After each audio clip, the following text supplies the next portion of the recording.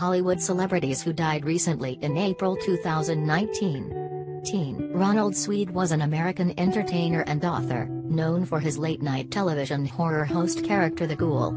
Sweed died on April 1, 2019. 5 months after suffering a massive heart attack.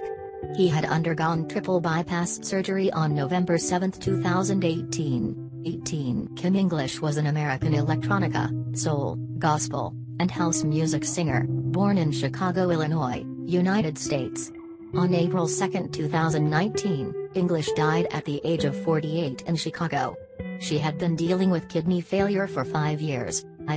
Richard Robert Elias was an American singer and songwriter based in Nashville.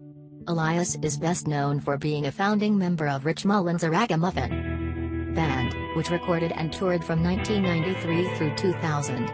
Elias died on April 2, 2019 from brain cancer. Carmelita Pope was an American actress of stage and screen.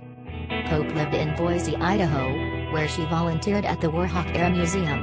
She died on April 3, 2019, at the age of 94. Tiger Merritt was vocalist and guitarist of the Kentucky psychedelic rock band Morning Teleportation. The band's debut record, Expanding Anyway, which came out in March 2011. Tiger Merritt has died on Thursday, April 4. He was 31 years old. A cause of death has not been revealed.